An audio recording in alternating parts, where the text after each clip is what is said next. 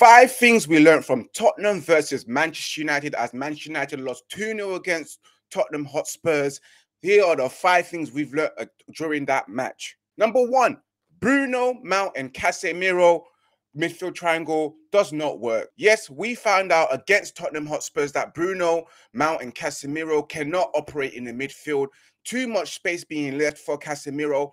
Mount and Bruno Fernandes too far forward, exposing Casemiro and exposing that midfield of Manchester United, leaving so much space. Yes, Manchester United midfield is a polo when those 3 players are playing, and Eric Ten Hag needs to fix it because this cannot run. As you know, Mason Mount and Bruno Fernandes are the same exact players. Bruno squares, what I call them. You cannot have those midfielders in that midfield, far too attacking, without any one of them playing in that kind of slight defensive role where they support Casemiro. If Eric Ten Hag continues to play with those 3 midfielders, I will be shitting myself and you guys will be shitting yourself for the rest of the season. And you can definitely hope that Manchester United will continue to lose the midfield battle, because for as long as we know, Manchester United have been losing the midfield battle for the last, 5, 6, 7, 8, 9 years.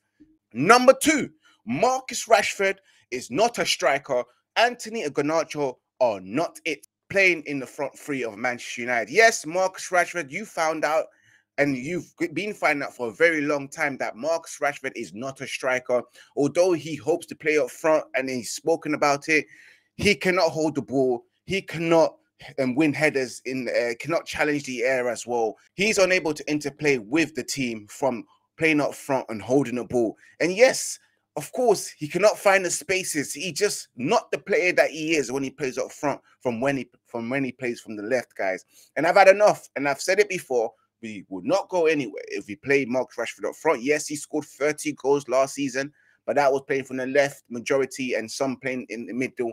But we need a proper striker. With Anthony and Garnacho, you can see it. The decision-making is just not good enough. Garnacho, 2 games in a row, a poor game. Anthony as well, poor games. Anthony does everything but not beat a man. But he can beat a woman, but not beat a man on the wing. Garnacho making the wrong decisions from the first game against Wolves and again against Tottenham, just being ineffective. Garnacho should not be starting, guys. Number 3, Manchester United still unable to convert their chances. Just like last season, struggling to score goals, taking it into this season as well. Manchester United are still struggling to convert their chances and unable to be ruthless against their opposition. We learned that there still is a problem at Manchester United, and Eric Ten Hag still needs to fix the situation and address it by, of course, signing a proper striker and not signing, B-Tech Haaland. Number 4, guys, Andre Onana, we found out that he is the answer for Manchester United for playing out from the back. Yes, composure he has as well, distribution and decision-making as well in calmness. We love to see that. And finding those long-range balls and finding Garnacho, finding Anthony in deep spaces in the opposition's half as well. We can see that he is the truth. He is the guy that we can distribute from the back and change our style.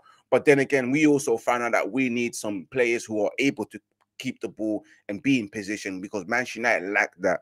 Number 5, guys, we found out that Manchester United still lack identity under Eric Ten Hag. Yes, this possession-based football that we was expecting to see from Eric Ten Hag, from Ajax style of play, we still haven't seen it. We are still finding out that we are unable to find an identity. There's something about this football club.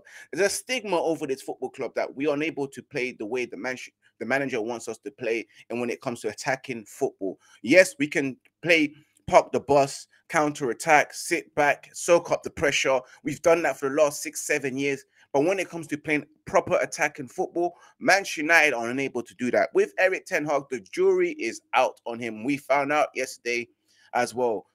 This inclusion of playing Mason Mount and Bruno Fernandes will be the reason why we lack identity as well. And certain players do not have the characteristics as well, the minerals, and also the technical abilities to keep the ball. And again, this is now become Eric Ten Hag's team with his signing, especially signing Mason Mount as the first signing.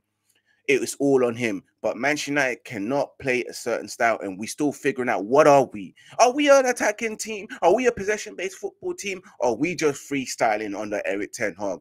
And the jury is out on him, and same as me. We will find out, and I'll give him until September. This has been your 5 things we've learned against Tottenham versus Manchester United. You guys let me know in the comments what your thoughts on the game against Tottenham and your thoughts on the 5 things we've learned against Tottenham as well. Will Manchester United improve and address these 5 problems for the next game? Anyway, guys, as always, remember to keep it united. Remember to keep it Red United, and subscribe and smash that like button and share across all social media platforms. Your boy is out. Peace.